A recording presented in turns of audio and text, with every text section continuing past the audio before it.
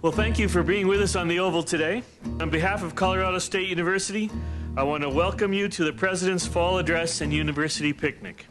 We are regularly given opportunities to respond to challenges, both local and global. Witnessed just a few weeks ago, the destruction of the Equine Reproduction Laboratory by fire on the Foothills campus. It is an honor and a privilege to stand here today and recognize that our CSU community stands second to none in its commitment to overcoming adversity, to working together, and to rebuild to be better than ever.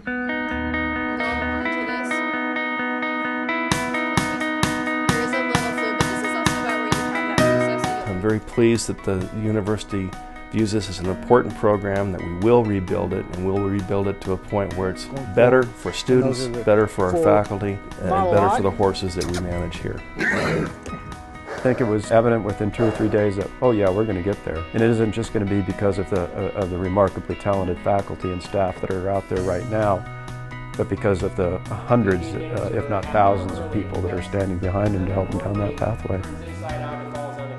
When we got through the first 24 to 48 hours, we still had to focus on the task at hand. There were still mares to be checked. We had a continuing education course. Tomorrow we'll have more research projects that were ongoing. And so we've been dedicated to the horse industry for many, many years, and that's going to continue. And I think that's why the horse industry should care about CSU is a history of what we've done in the past and are likely to do in the future. But when people reach out and say thanks, and we want to make sure that you still have what you need to do what you've been doing, it makes you want to build it bigger, better, and faster.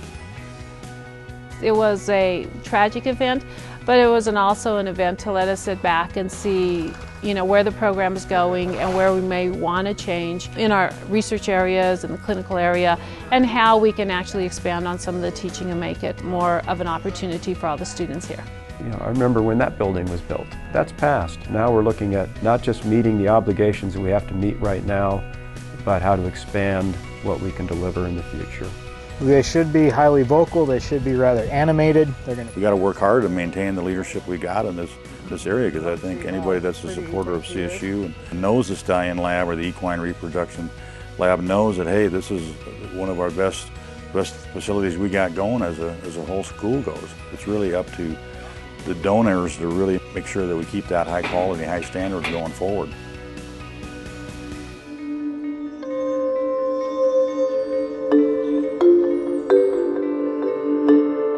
It's got a 30-year history of equine reproduction here.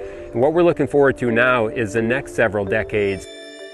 These were people that defined what equine reproduction is, started at the most basic level, and from that emerged all of the modern techniques and technologies and approaches that are used in the horse breeding industry throughout the world. A lack of vision has never been a problem. We've been an institution that has been focused on research first to understand equine reproduction, providing clinical service which is based on that, and ultimately teach. And we teach the horse owners, veterinary students, undergraduate students who are going to be out there and are the next generation of people to be involved in the horse breeding industry. In this day and age, we're discovering things daily that we don't have time to write in the book. So they get it on the chalkboard before anybody else ever gets to see it.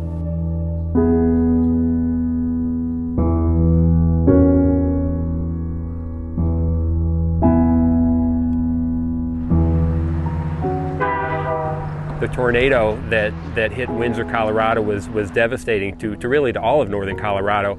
And when we heard that this mare had been injured in that tornado, we were all looking for something we can do to give back, essentially. So the call was made over to us to say, can we generate a pregnancy from this mare that was not going to survive? And ovaries were removed from that horse when she was euthanized. We collected eggs, unfertilized eggs from that mare. Ultimately did this advanced procedure of intracytoplasmic sperm injection and generated a couple small embryos, and those embryos were transferred into recipient mares. And thankfully 2 of those recipient mares became pregnant and ultimately carried the pregnancies out and gave birth. So now every day we wake up and thank them for what they've done when we look out here and see our beautiful colts and know what future we have with them. They brought us 2 beautiful miracles.